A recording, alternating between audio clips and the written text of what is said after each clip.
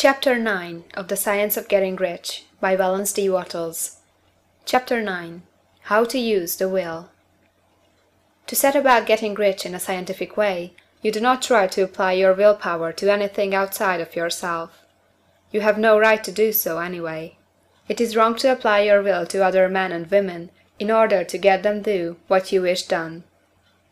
It is as flagrantly wrong to coerce people by mental power as it is to coerce them by physical power. If compelling people by physical force to do things for you reduces them to slavery, compelling them by mental means accomplishes exactly the same thing. The only difference is in methods. If taking things from people by physical force is robbery, then taking things by mental force is robbery also.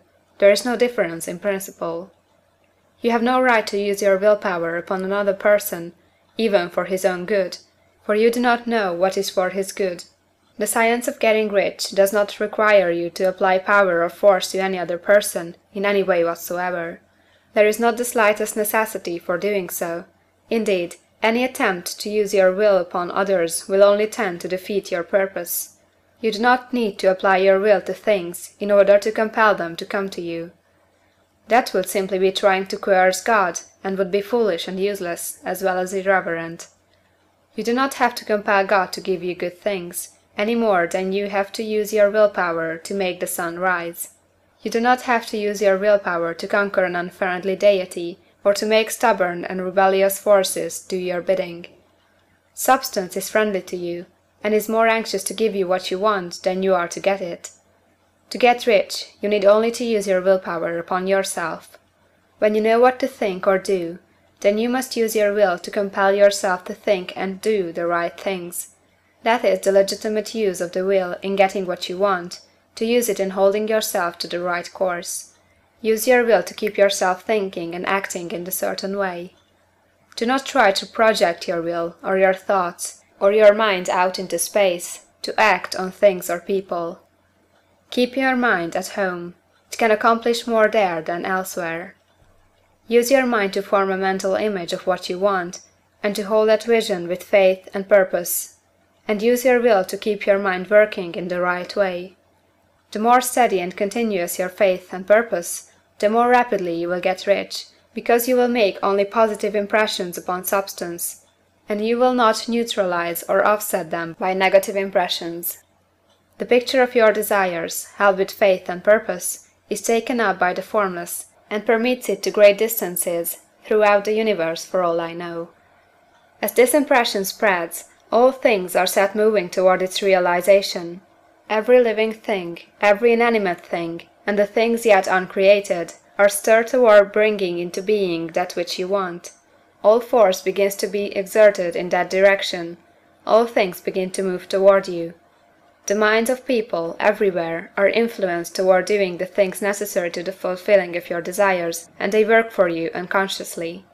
But you can check all this by starting a negative impression in the formless substance.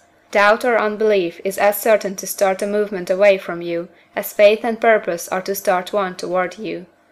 It is by not understanding this that most people who try to make use of mental science in getting rich make their failure. Every hour and moment you spend in giving heed to doubts and fears, every hour you spend in worry, every hour in which your soul is possessed by unbelief, sets a current away from you in the whole domain of intelligent substance. All the promises are unto them that believe, and unto them only. Notice how insistent Jesus was upon his point of belief, and now you know the reason why. Since belief is all important, it behooves you to guard your thoughts, and as your beliefs will be shaped in a very great extent by the things you observe and think about, it is important that you should command your attention. And here the will comes into use, for it is by your will that you determine upon what things your attention shall be fixed. If you want to become rich, you must not make a study of poverty. Things are not brought into being by thinking about their opposites. Health is never to be attained by studying disease and thinking about disease. Righteousness is not to be promoted by studying sin and thinking about sin, and no one ever got rich by studying poverty and thinking about poverty. Medicine as a science of disease has increased disease, religion as science of sin has promoted sin, and economics as a study of poverty will fill the world with wretchedness and want. Do not talk about poverty. Do not investigate it or concern yourself with it. Never mind what its causes are. You have nothing to do with them. What concerns you is the cure. Do not spend your time in charitable work or charity movements. All charity only tends to perpetuate the wretchedness it aims to eradicate. I do not say that you should be hard-hearted or unkind, and refuse to hear the cry of need. But you must not try to eradicate poverty in any of the conventional ways. Put poverty behind you, and put all that pertains to it behind you, and make good.